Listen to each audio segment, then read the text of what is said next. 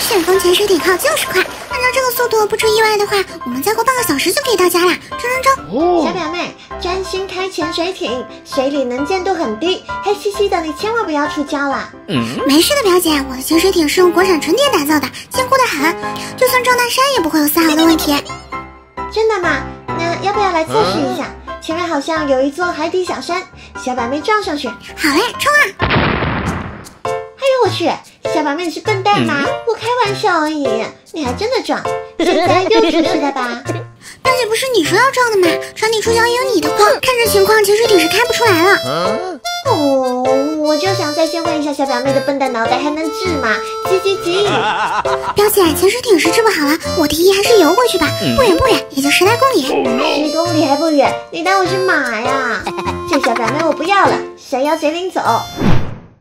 小月这个笨蛋竟然丢下俺老周自己去旅游了！俺老周英俊神武，难道带上我还会丢他的脸吗？真是越想越气！不行，此仇不报非小人也。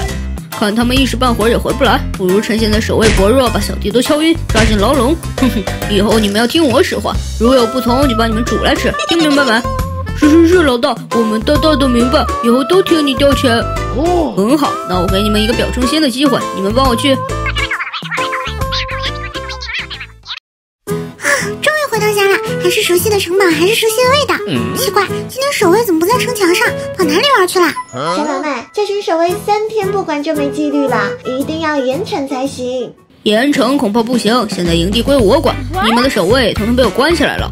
臭老猪，教训了你这么多回，怎么还不长记性呢？哼！我呸！让你们旅游不带上我，现在你们有2个选择：一，要么给钱我放人；2，要么给钱我把你们关一起。说来说去还不是要钱，我选第3个，把你送回老家。小表妹，一起上！对，差点就选2了，可恶的老猪竟然敢忽悠我！女魔头力气可真大，我还会再回来的。表姐，守卫都被抓走了，我们快想办法救人呀！你急也没有用啊，我们又不知道他们关哪了，要不还是算了。大姐大，我们在这儿呢，别算了呀！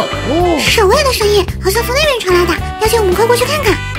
真的是守卫，我可怜的守卫居然被囚禁了，别怕，我救来。小表妹，我也来帮忙。这怎么回事啊？没想到吧？你们中计了，他们现在可是我的守卫了。阿呆阿瓜听令，把他们押到今早说的监狱去。你胡说，我的士兵才不会背叛我呢。那可不一定，二弟揍他们。小表妹，这守卫真的打人，还要把我们关去监狱，这个如何是好呀？